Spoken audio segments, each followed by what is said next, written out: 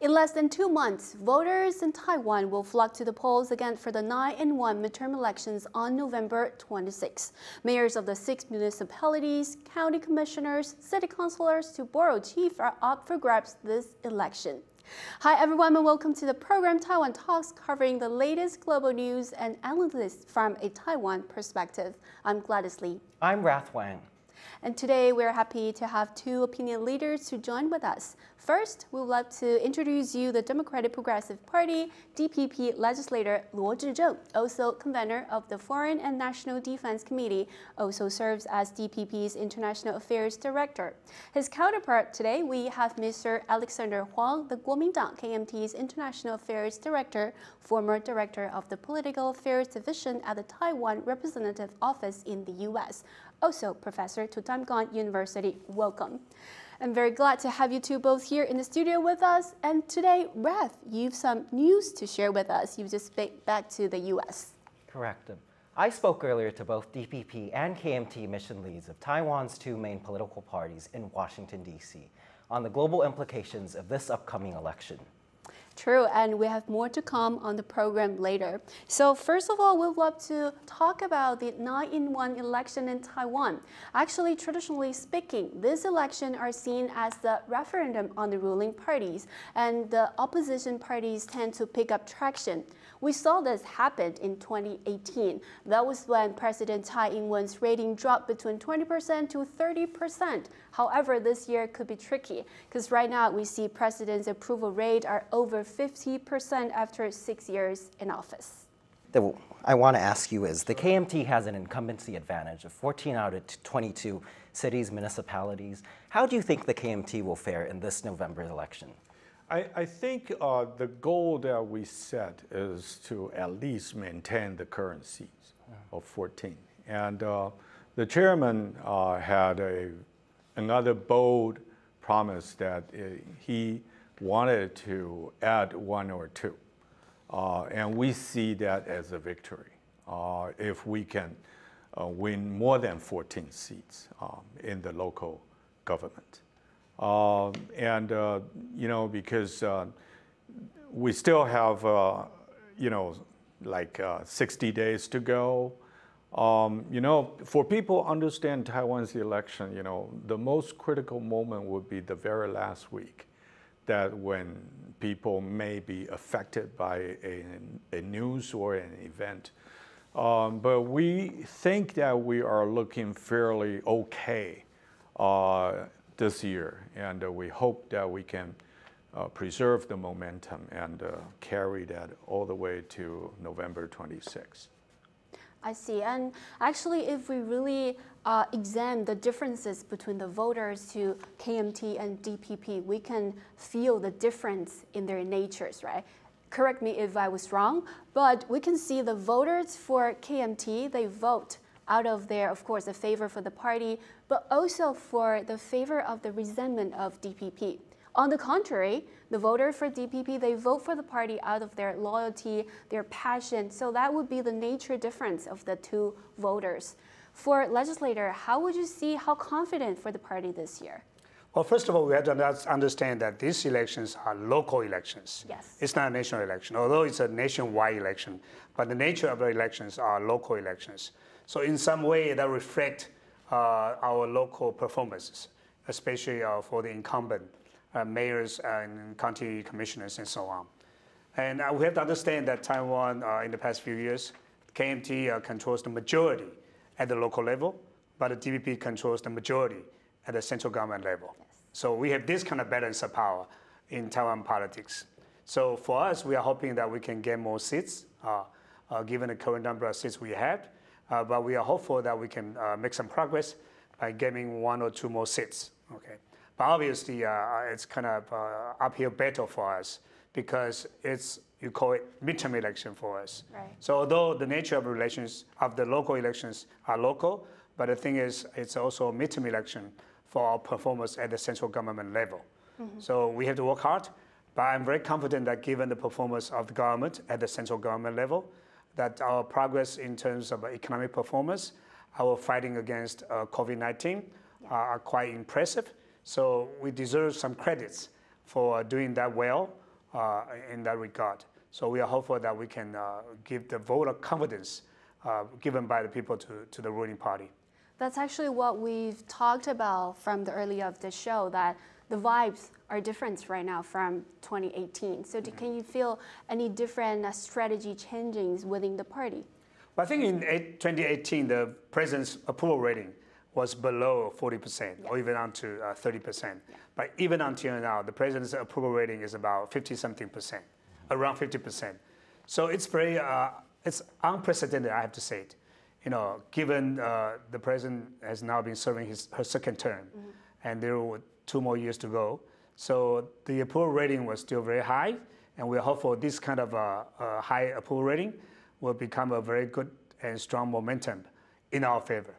Okay. And for Director, do you observe any winning strategy within the party, within your party this year?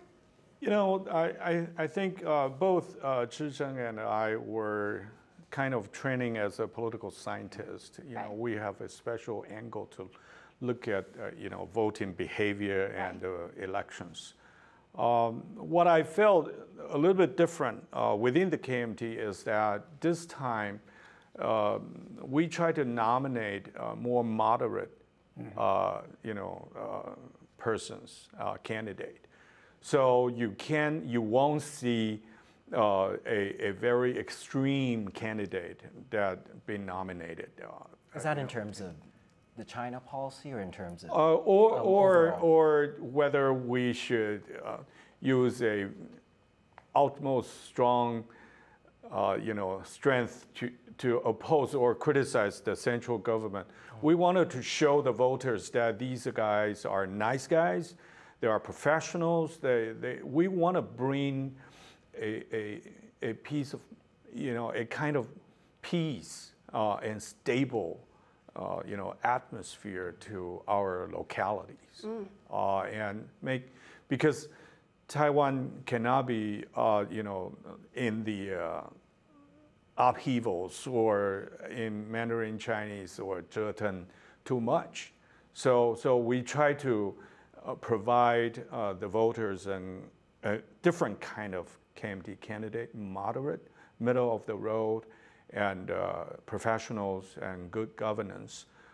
That's the focus for this local election that we target on. Let me just add a point to that, because the electoral system in Taiwan for the city mayors and county commissioners are single-member district. Yes. So it's very wise for all parties to nominate this kind of middle-of-road candidates, because you have to win the majority to win the election. So I think KMT's nomination strategy is quite okay in terms of nominating this kind of moderate candidates. But I'm very unfortunate to see that in the past few weeks or month, we've been seeing this kind of negative campaigns. Right. Even character assassination, you know. So we are hopeful that we can move the agenda back to the policy issues, and not just the characters. In terms of the negative campaigns, you mean on both sides? On both sides, yeah. But I think that's not a good way to develop more moderate, mild electoral cultures in Taiwan. Would you see if the people get more reasonable, the voting rate would drop? Well, maybe. Well, we don't know. Would you worried about that? Well, 2 reasons. Let me just say that first. Sure. First of all, according to our previous experiences, the local elections, the voters' turnout is always very low. Yes. You know, for the national election, presidential election, at some point our voters turnout reached to 80%. People got involved. And then now it's about 70-something%. Yes. But when it comes to these local elections, it's about 60-something%. But one factor that could influence the voters' turnout this time is the pandemic situation, because people may be reluctant to come out and vote because they're concerns about this kind of COVID-19 pandemic. So we have to wait and see. Okay. And Director? Yeah, I agree. Because local elections tended to have a lower, you know, voting rate for sure. But when we in Taiwan say low voting rates, still relatively would be high pretty high for most to of the foreign democracies. Compared to the U.S. Yes, right? Especially, yes. So actually, we are pretty proud that, you know, in terms of political participation, that people wanted to get involved. not necessarily being mobilized by political party, but people wanted to express their preference, their choice.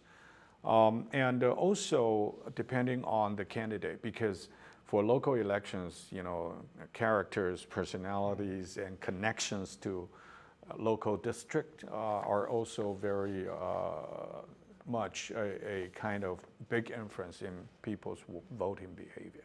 What do you think would most motivate voters to come out? And you said local elections because of the lower turnout. Do you?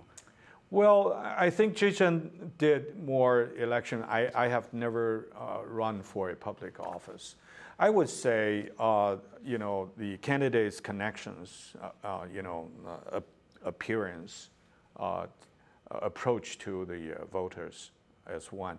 The other is some critical local affairs or projects that people care most, like, you know, senior care or social welfare, you know, housing issues. Things that affect their daily lives. Right, right. People would vote specifically for the issue that they care the most. And also, I think candidates matter, because this time we have 9-in-1 election. Yes. You know, in some special municipalities, you have 3-in-1, but in some counties, you have 9-in-1 election, 6-in-1 election. So people vote for not just the mayors, county commissioners, but they also vote for city, you know, council chiefs, right. township chiefs, and so on. So these candidates will try their best to mobilize their supporters to come out and vote, to vote. So you have different ways to mobilize our voters. So that's the reason why, although we don't have this kind of mandatory voting, but you still have a very high voter turnout. Yes, and this year we can observe some interesting things about the third party's power, right? Like in 2016, we have the New Party. 2 years ago, we have the Taiwan People's Party. How do you see the impact of the election for this year? Well, for local elections, I think definitely they are expected to pick up some seats. From different parties. But for the head of the local executives, probably it's going to be very difficult because it's hardly competed. Yeah. So for the third party, it would be hard to take the mayor or magistrate's seat. But for councilmen and multiple seats, elections, they can pick up some. I do not see a fundamental shift of the political map, right? Yes, in some way. But the thing is, you know, according to surveys, you know, conducted by various agencies, you can find out that the Taiwan People's Party is, you know, picking up their momentum, and in some cases, sometimes their approval rating is higher than the KMT's approval rating, and our party continues to be the #1 party in Taiwan's political map. But the thing is, this kind of third party has become very critical in terms of this kind of three-way race, especially in some cities. Yeah. For instance, in Taipei City, in Hsinchu City. Yes. So I don't rule out the possibility that they could win in some places, even in city mayor or even township, you know, chiefs and so on.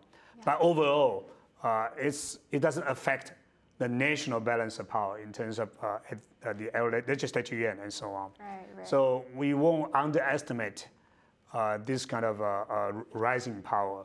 In terms of this rising power, do you see it more as maybe pulling votes from the KMT more, or do you see it pull votes from the DPP as well? How do you see that balance? Well, if you look at the surveys, you will find out that so far we have our party continues to make some progress in terms of gaining people's support.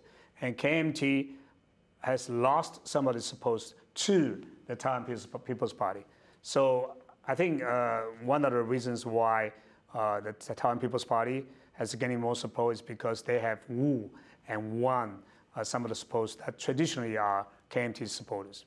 And actually, that's the nature of this election, that it's the local elections that perhaps the parties, the choices from the people could be very diversified. Yep. So actually, you have brought up some news from the Washington, D.C. that you'd love to share with us. Sure, a bit more from D.C. Yes. So speaking of winning strategies, I spoke earlier with Eric Huang at the KMT mission in Washington, D.C. He shared with me what he believes is the KMT strategy in balancing between the two world superpowers. Let's have a look. The semiconductor industry, privately, I have spoken to a lot of their representatives. I think they'll applaud KMT's effort of keeping an open line of communication. For business people, obviously, they want to mitigate risk in any shape and form, right? Even in this country, the United States, there's a debate between the Wall Street and Washington folks, right? They have different stance towards how people should approach China, right? So I think the current administration, I read this from the news, I don't have any inside stories, but at least from public information, the Biden administration was a little concerned about some elements of Taiwan Policy Act, which Title I was taking out, right? The more political, changing the name of our TAC office and giving Taiwan a non-NATO status, ally status, which I believe there are other elements in U.S. policy that Taiwan already kind of enjoy that status. But so I think, even the administration don't want to be too provocative towards Beijing, right? So I think KMT fits right in there, right? We're tough in terms of what we believe in, but we're also keep the opportunity open in terms of open line communication, right? So we are pragmatic. At the same time, we have a very realistic view of what's happening. Taiwan, unfortunately, so Taiwan is not a small country. We are, in turn, of international relations, a middle power. But between China and the United States, in this triangle, we are a small country, right? So it's hard for us to carry a big stick, but we want to carry a stick, but we want to speak softly, as Roosevelt said, right? So I think, again, through Taiwan Policy Act, hopefully we can build a bigger stick and without using it. Eric, what do you see the KMT office in Washington do in terms of preparing or connecting with U.S. lawmakers or people in the political sphere in preparation for U.S. policy in regards to the elections in Taiwan, the local elections in 2022? People here really care about Taiwan and they want to know what's going on. I share my 2 cents with them of what's going on, atmosphere in Taiwan, how the election might swing each way, right? So I do serve in that role. I explain to a lot of folks what I see and what they should pay attention to. So our representative office here, even though we represent KMT, the party, but I believe through us, we can do also some diplomacy, people's diplomacy. So our office not only represents KMT, but through that, to a larger extent, we want to represent Taiwan's people as well. Do you feel that U.S. policy or Taiwan's policy towards the U.S. will change if the KMT wins or is victoriously out in the elections this year? Well, this is a two-way street.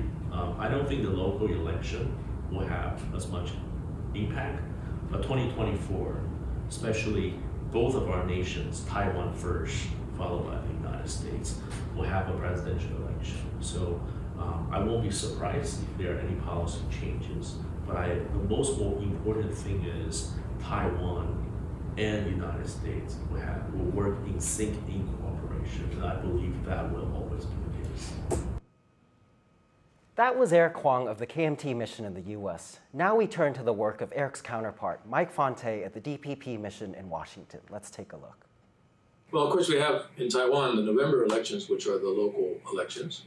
And we've been trying to explain, our job is to explain what the DPP's position is, why there are certain people being nominated, and the problems that the president has had with nominations in Taiwan. We try to assure people that the real question is overall vote in the country. Yes, the DPP may or may not lose Taiyuan, but they may or may not win Taipei. How does that balance itself out? And what's the larger picture? What is the election So that's part of what we try to discuss with people. I think more importantly is what's going to happen in 2024, because there is this concern. Biden administration, the Congress is generally very, very happy with where President Tsai has positioned Taiwan, where the DPP under President Tsai as the chair has gone with its policies. They want to see that continue. And so then the question is, who are the potential candidates for president? Obviously, Vice President Lai is the most important, most visible and probably most probable nominee. What's his policies going to be? You know, he said this, I'm a practitioner of Taiwan independence. Anyways, what's that mean? Well, we try to explain what that means. It means he's practical. He's going to do the things that the independence people want to see done, but not overturn the apple cart and create and formally declare independence. As part of the problem with formally declaring independence, what difference would it make? Is the United States then going to say, oh, you're independent now, oh, we're going to recognize you? No, none of the Europeans will do that either, right? Just going to create more maafa, more trouble for, I think. So I think part of it is to help people understand what the DPP position is, keep going back to the 99 resolution about we're already sovereign and independent. You want to change that, you have to have a resolution. What I try to impress upon American audiences is, you know, that position that Taiwan's already sovereign and independent, if you want to change that, you have to have a plebiscite. It means all options are open in the future, right? So I think I try to explain that's the position, right? And that's why for President Tsai, staying in the status quo, here's her version of the status quo. Now, different status quo descriptions, right? For the United States, Taiwan's sovereignty is not determined yet. For DPP, yeah, it's determined. And for the KMT, for that matter, it is a nation, right? Right. Republic of China. DPP puts Taiwan in parentheses. You know, and I know a lot of people in Taiwan want to be the Republic of Taiwan. Well, again, how do you finesse the feelings of the electorate and also meet the problems that you would have in terms of U.S.-China relations and therefore Taiwan-China relations? So you don't really see a substantial change in terms of U.S. policy with, say, a KMT win or a DPP win? I think the United States is totally committed to rock-solid support for Taiwan's democracy, for Taiwan having the fresh air to be able to breathe its own air and continue to be a democracy, basically a free trade operation, basically a good responsive partner in the region. So I don't see there would be a big shift if there's a Republic, DPP or KMT, because that's the position of the United States. Now, you know, so I think there's been some debate about whether a KMT position, whoever, depending on who their nominee is, what's that nominee's position going to be about cross-strait relations. So I think it's clear what the DPP's position is going to be, and that's part of what I try to explain to people.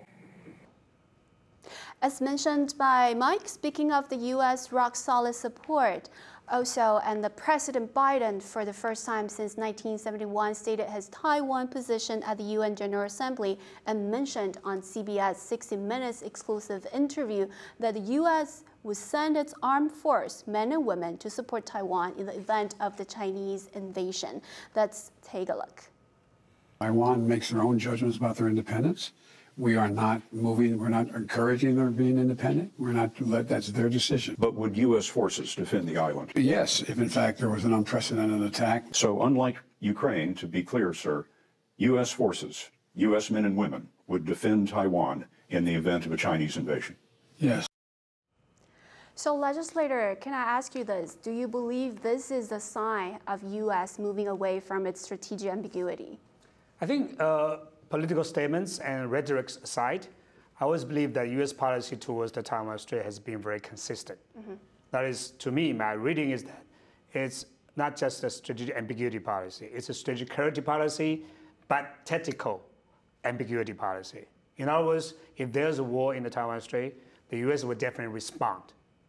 But in terms of how to respond, with what means, I think the U.S. takes an ambiguous approach. Mm-hmm. So, you know, I think this kind of discussions about strategic ambiguity, strategic clarity is somewhat misleading. Okay. You know, because according to the Taiwan Relations Act, what happens in the Taiwan Strait is a very great concern for the United States, especially military invasion of Taiwan. So I do believe that the U.S. will respond militarily, economically, or diplomatically. So I think definitely we expect some response from the United States. But when it comes to sending troops to Taiwan, I think there's a room of possibilities. In other words, they will either send troops to the grounds to help Taiwan, or they just send weapons to Taiwan, or there's all kinds of ways that the U.S. can come to the assistance of Taiwan. So again, it's a policy of ambiguity and clarity. Right. So can I say this, Director Huang, is the U.S. strategy of strategic ambiguity in sovereignty, but strategic clarity in national security? Would you separate I would it not to frame discuss? as that. Okay. I would say, basically what Chih-cheng said is correct. Yeah. Okay. But whether it's ambiguity or clarity is not what we see it. The United States will choose the way or the approach to protect their own national interests. So I have a soundbite. I said the recent, discussion on Taiwan Policy Act is the most clear ambiguity. And what President Biden has said was the most ambiguous clarity. Because I believe that President Biden spoke his mind and that the United States is committed to protect Taiwan's democracy. But it is not up to the president to say that whether the troops should be deployed where. That I call that flexibility. Okay. And necessary to protect American interests. It's not an ironclad promise that the United States will send troops on the ground of Taiwan, because if we do not have joint training and joint exercise, how can we fight together, right? So we can work toward that objective, but we need time. That's why I think what the president expressed is the strong will of Washington and send a very strong message, not only to Taiwan, but to Beijing and Tokyo and other allies. And you mentioned working towards that. Do you see that from our side, from the Taiwan side, to work more to make sure that the U.S. will come into Taiwan's assistance, or do you see that more like the U.S. side coming to accommodate Taiwan in that sense? I would say that, I would agree with, I hope that Chih-cheng agree with me, that United States policy had pretty consistent so far. Because, back in the TRA, 1979, United States continue to express that they care about the security environment and the benefit of the Taiwan people. And they will respond in accordance with their national interests. And what we need to do is to make sure that our national interest is overlapping with the United States. And so they will do what we prefer what they do, So I'm not terribly worried about, whether, a clarity means a, 100%, military commitment. The United States will respond militarily, but where and how to deploy and use their force is up to the Indo-PACOM and the Joint Chiefs decision, not ours. I think if there's a shift in the U.S. policy towards Taiwan from the so-called strategic ambiguity to strategic clarity, is the recent Russian invasion of Ukraine. Because before the war took place, the U.S. said clearly that they would not send their troops to the grounds of Ukraine to help Ukraine. So that in some way invited Russia to invade Ukraine, because Russia believed that when they get in, they can get out, and the U.S. will have nowhere to respond. So in order to make sure that the same thing would not happen in the Taiwan Strait, in the Indo-Pacific, the U.S. has to send a signal to Beijing that we have the will to fight against any invasion from China to Taiwan.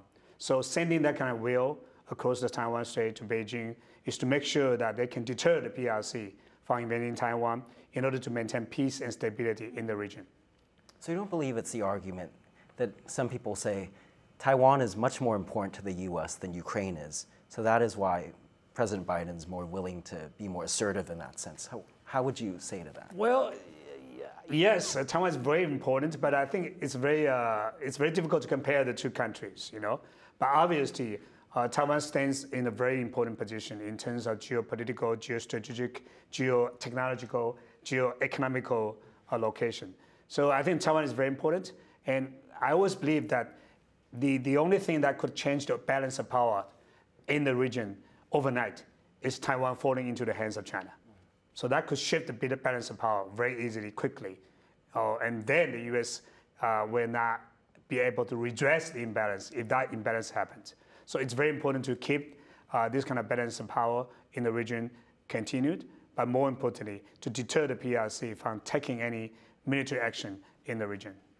See, I would say that U.S. will for sure protect their national interests. That's for the very first thing, right? But legislator, as Taiwanese, I'm curious about how would DPP still stand balance in between the two giants, like U.S. and China? How would be the policy, the China policies, cross-strait policy towards to it? As we can see, the power and the punch gets stronger, right? I don't think the term balance is the right word for Taiwan now. Okay. Because it's very difficult for us to balance the two countries. There's no way for a small country to balance the two countries. We're just in between. You know, but for us, we have to make sure that when we develop our security strategy, we all start with a definition about the threat and the sources of threat. And obviously, the most important challenge to our national security is the threat from China. So what we have been doing now is try to how to deal with the threat, to cope with the challenge from China, posed by China. So in order to do that, we had to make sure that Taiwan has the credibility and the capability to deter the PRC from invading Taiwan. And like it or not, the U.S. is the country that is helping Taiwan to defend ourselves. So U.S. is a natural ally of Taiwan. And unfortunately, China is the threat to Taiwan. So yes, it's okay to say that we want to balance the two, but don't be misled by the fact that the nature of our relationship between Taiwan and U.S., Taiwan and China are totally different. Agree, and it's actually very important for the parties to have their policies towards the two giants. So I'm curious for KMT, where is KMT standing in between the two giants? Well, no matter it's DPP or KMT, Taiwan stands in between of these two giants. Yes, it's a nature. So we can engage in policy debates, and voters can make their choice. KMT's position is that we need to deal with issues, you know, how to strengthen our overall defense capacity and capability. But on the other hand, how can we mitigate the threat and reduce the probability of crisis? What current now, I mean, you know, it may be difficult for international audience to understand, you know, all the details and the history of between Taiwan and the mainland. But the fact is that KMT is able to maintain communication channels. What people would say that, oh, China is the enemy, so we don't talk to them. But I would say that from the Berlin crisis, from the Cuban crisis, all the way to the Vietnam War, conflicting or even warring parties maintain their communication channels open. You know, for anybody who questions about the ability to communicate with Beijing, I would say that the communication is to reduce tension, is not to find a eternal settlement of political differences across the Taiwan Strait, because we weren't able to do that in the past 73 years. And personally, I think it's the work of God, and we should not take the God's job ourselves. So I would say that the center point is to protect Taiwan's interests, the security and prosperity of Taiwan people. How to do it? We get closer with the United States because the United States is the only country that will continue to provide defensive articles and services to Taiwan and had the commitment to help Taiwan. On the other hand, we have more than 1 million Taiwan citizens living on the other side who contributed to Taiwan's trade surplus annually. So we need to be able to deal with our biggest challenger in order to protect our overall interests. That's our position. Okay. How do you see with Andrew Xie going to Beijing right after the military exercises? Do you think that actually enables more communication between the two sides? Or? Two key points. Number one, you don't find a good timing to visit because we have elections coming up. You know, there were many political events. Andrew Xie did not, my vice chairman did not go to Beijing. The very original plan was to visit the Taiwan investors, Taiwan business community, Taiwan students over there. As I said, more than 1 million. So his visit was concentrated on the Yangtze River Delta, the Shanghai area, Zhejiang, and the Pearl River Delta, that's the Shenzhen and Guangzhou area. So basically the theme was to go there, visit the business association communities. Because of COVID, we haven't been able to see each other for a long time. And people, especially in international community, could not imagine that given so many Taiwanese over there as businessmen, as investors, as students, only one flight per week in Shanghai to go back and forth. So a lot of backlog, a lot of people tried to come back and wasn't able to. So we sent a delegation there to listen to their problem and take it back. So I would call Andrew Xie's visit a fact-finding trip. That's it, not a political negotiation trip. More fact-finding for helping Taiwan. For helping China. our communities, yeah. But I have to say that, it's very difficult to find a good timing to visit China, but I know the bad timing of visiting China, especially after China conducting these kind of lifestyle drills near the territorial waters of Taiwan, because it sent a very confusing or even wrong signal to the international community that some people, or even the biggest political party, opposition party in Taiwan, is standing with the CCP. You know, I have to say that, you know, that's what China wants. In other words, there are some people in Taiwan endorsing PRC's military exercise near Taiwan. And we know that all democracies were condemning China for undermining the stability in the region in the wake of these military drills. So in that particular timing, the KMT paid a visit, sent a delegation to visit China. I think that sent a very wrong signal. And we send our anger to their face, not through keyboards. Well, under the table, not in public. We issue a press statement, you know, because I do not want to reveal too much, but I know the fact that during our dialogue, though the PRC sent the ARAT's chairman to Hangzhou to meet, and we said we wanted to express, and we will issue a press statement after the meeting, that we express our anger and displeasure about the military drill. How was their surrounding reaction? Taiwan. They asked us not to issue the press statement, and we say we must, or otherwise we will be forced to stay in mainland, and because Taiwan will no longer welcome us. So without, you know, Officially making. we said you can issue your press statement, but we will do that, and we did. So I have to say that in dealing with China is not an easy business, especially when you meet with your adversary. You gotta have a very strong position, very firm mind, and say it face to face, and that's what we did. Well, I think there are all kinds of adversaries or opponents. And in terms of how to deal with those different types of adversaries, you have to find out what their eventual goals are. And China's goal is very clear. That is to annex Taiwan eventually, with peaceful means or without renouncing the use of force. So that if that's their eventual goal, and then it's very, very difficult for us to come to with China with that kind of terms. So again, the nature of our relationship is very difficult because it's a zero-sum relationship between Taiwan and China. Yeah. Yes, we are still investing in China, but we have to diversify our investments because we don't want to put all eggs in one basket because that would be very dangerous.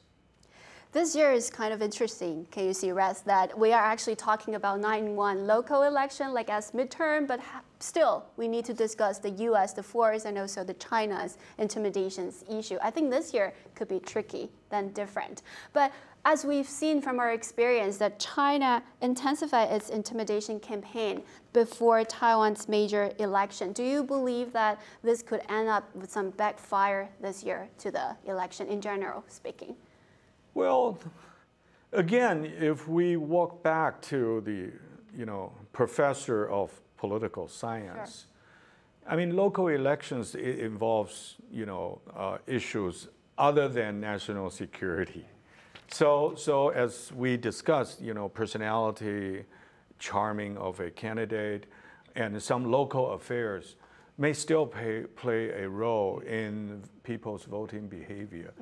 Of course, China had learned their own lessons, right? The more they intimidate Taiwan, the more Taiwan voter will react, and they learned that in the hard way already. And I don't know whether they would turn smarter this time, but I think in comparative terms, that China's behavior and intimidation would have a bigger impact on national election compared to because local. Of their domestic audience? Oh, because in national election, you must talk about national defense, you talk about foreign policy and cross-strait issues.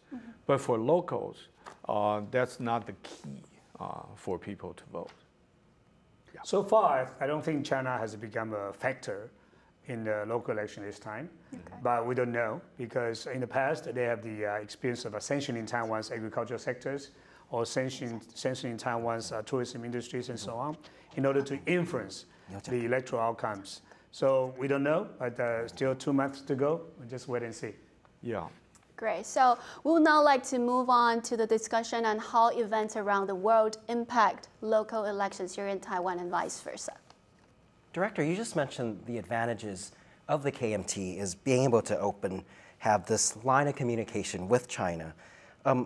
How does the KMT balance with its more, say, China-friendly candidates, say, as we've seen in past elections? Yeah, I don't want to, this is not the issue today. I think, I was in the Foreign Service.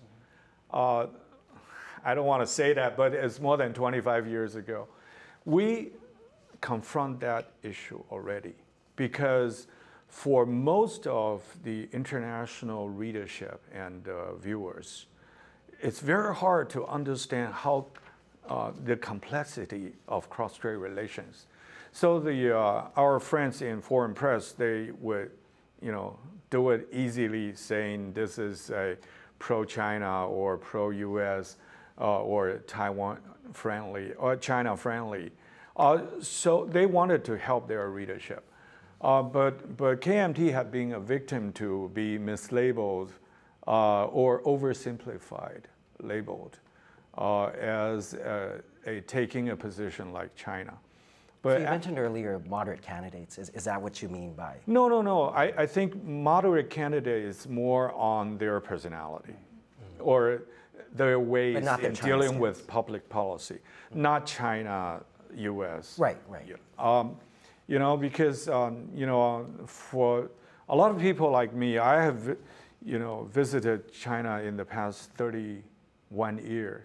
And I think all my friends in China understand that, Alex is coming, because I've been always tough. And I told them that you never see I bend my spine, okay? So it depends on how you deal with them. The issue is to protect Taiwan's interests, to make clear that they understand our position. You know, there are difficult times and there are good times. You know, China wanted to annex Taiwan since day one, 73 years ago. But we have change of government in the past 20 years. What I want to say is that people go to voting booths to gauge three values, you know, dignity, security, and prosperity. So when they care more about dignity, they will, you know, have the biggest influence on their voting behavior. When they care about prosperity or money, dollar and cents, that will be another one. What we are worried about is that next general national election, whether they will not vote for dignity or prosperity, but security. Because security had always in the middle, but we don't know whether this time will be a larger or bigger issue for Taiwan people, given the Ukraine issue, given the Chinese exercise encircling Taiwan. We don't like it. I think people are vigilant. I think all politicians and political parties are working together to protect our national interests. And there are some commonalities, especially in terms of national security. I think we don't see much difference across party lines. The difference is how to what extent or through what approach that we will do it differently. Do you feel that it's going to intensify Chinese military aggression before the elections, even though it's a local election? Oh, you mean this year? This year. Well, I hope they don't have such kind of collective But don't stupidity. forget, they just conducted military drills in August, you know. Yeah. You know, of course, that's immediate reaction to Speaker Pelosi. And I think that all people on Capitol Hill, no matter which party or whether their personal relationship with Nancy, all react strongly because that's a direct, you know, reaction to the American Congress. I think Beijing should understand that. You know, it's not only intimidation of Taiwan voters. You also touch the nerves of the American elected officials. And what's worse, Beijing blacklist Speaker Pelosi and her family members. Right. And is very, I think it's quite, it's an intimidation, but in a way it's counterproductive. And I think Taiwan general public's response or attitudes toward China is a function of China's policy towards Taiwan. And if Taiwan is indeed drifting away from China, I think that has to do with China's this kind of intimidation and isolation of Taiwan. So, you know, probably China should modify its policy towards Taiwan. Otherwise, Taiwan will continue to drift away from the mainland. Is that why you see increased U.S. support as well, because of China's increased Well, aggression? I think Nancy Pelosi's visit to Taiwan was just an excuse used by Beijing to conduct these kind of drills in the territorial waters of Taiwan. I think China has already decided to expand its military power regardless of what happens in the Taiwan Strait. Because China has decided to move away from this kind of continental mentality to become a maritime power. So Taiwan stands in the way of China becoming a true maritime power.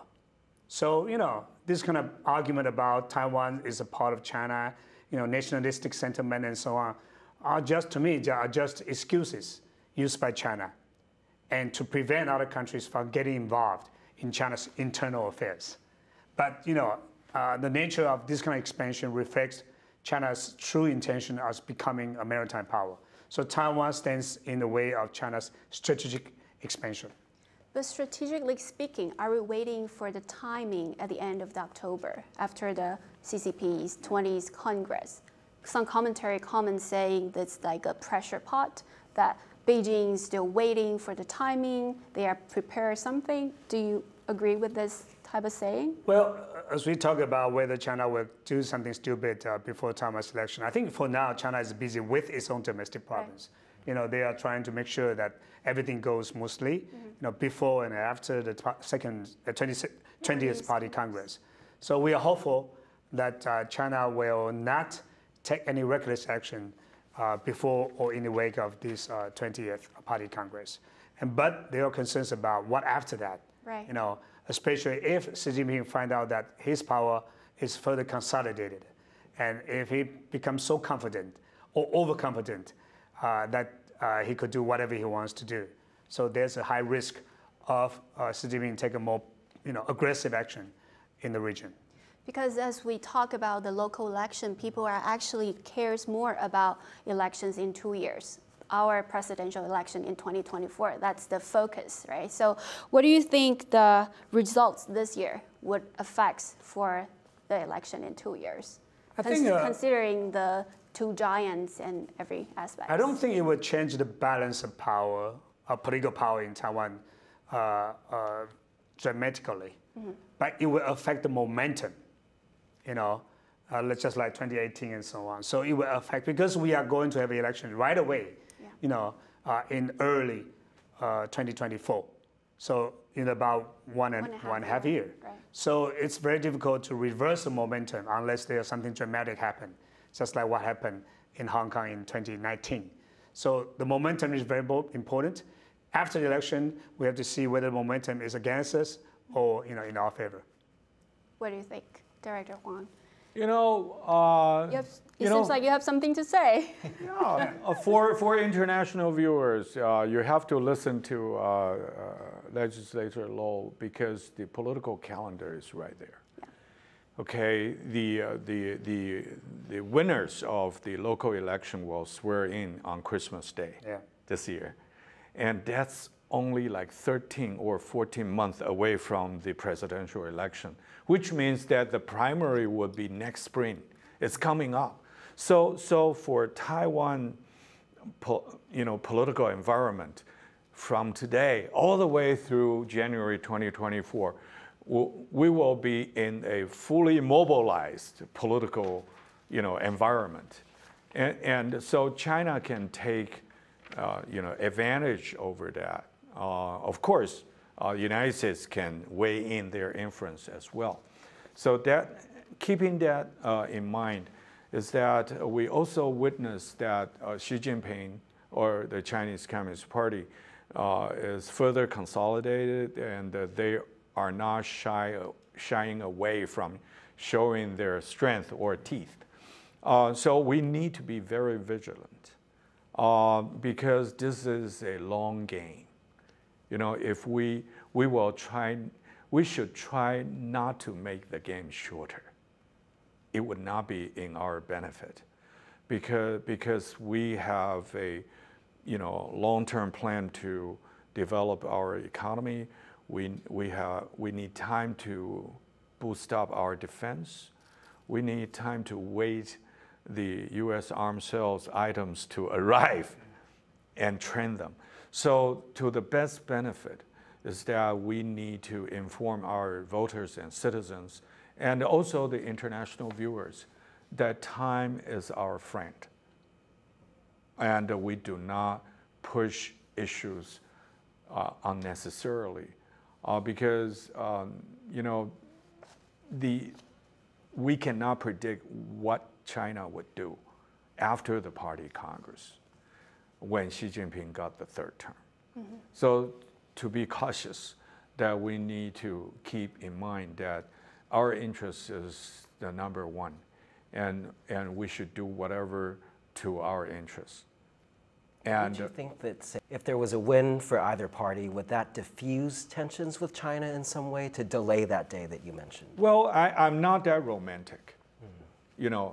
No matter it's a DPP win or a KMT win, I think, as Chih-cheng said, that they set their goal.